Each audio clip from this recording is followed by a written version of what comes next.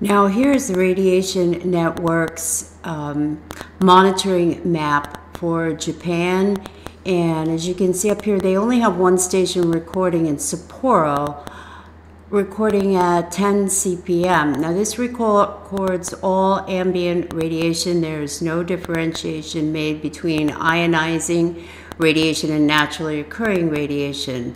But are we to believe that the radiation counts, as you'll see, in Arizona, California, and several miles out to sea west of LA, are 3 to 4 times higher than the readings being reported on this citizen reporting network than they are in Sapporo, Japan? Radiation network establishes an alert level for base ambient radiation at 3 consecutive minutes of the lesser of 100 CPM or 2.5 times that particular station's baseline reading. The following are non-averaging or non-equalized readings of ambient radiation or CPM from Phoenix to Ensenada. These readings were all taken between January 25th and January 29th, 2015. These are all 5-minute clips of the readings, which have been sped up so this video doesn't become too drawn out, but I think you'll get the picture.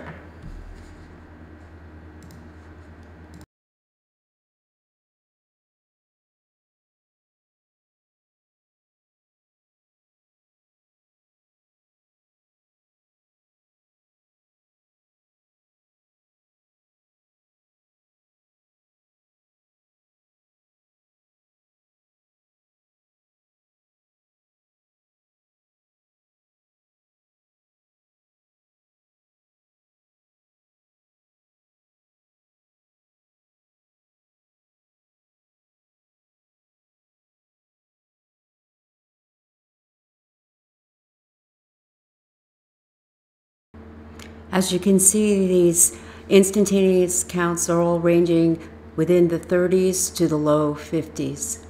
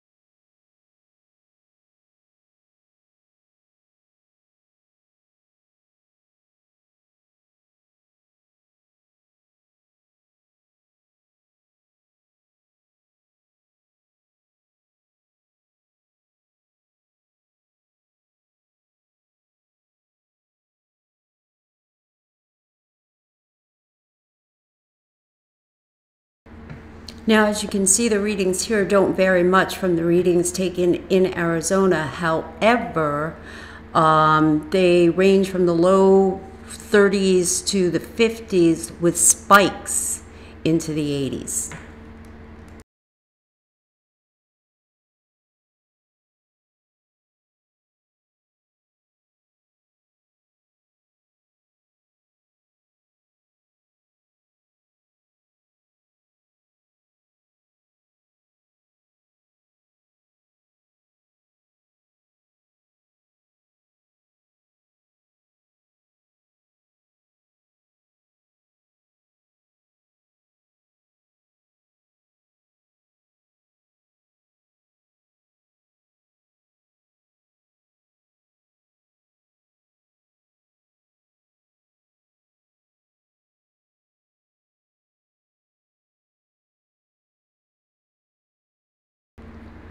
Now, this doesn't make any sense, and I can't explain it, but the readings on Catalina Island, which are 22 miles west of LA in the Pacific Ocean, were getting ambient counts from the mid-20s to the 30s with spikes only up into the 40s, low 40s.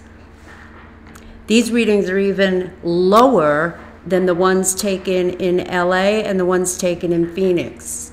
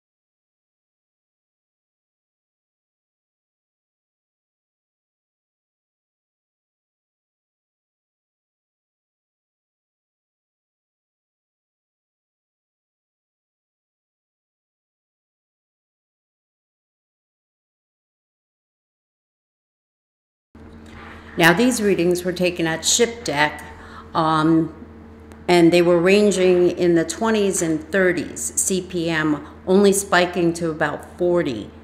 Now, these readings on average were even lower than those taken on Catalina Island, yet we were 60 miles southwest of LA out to sea when these were taken.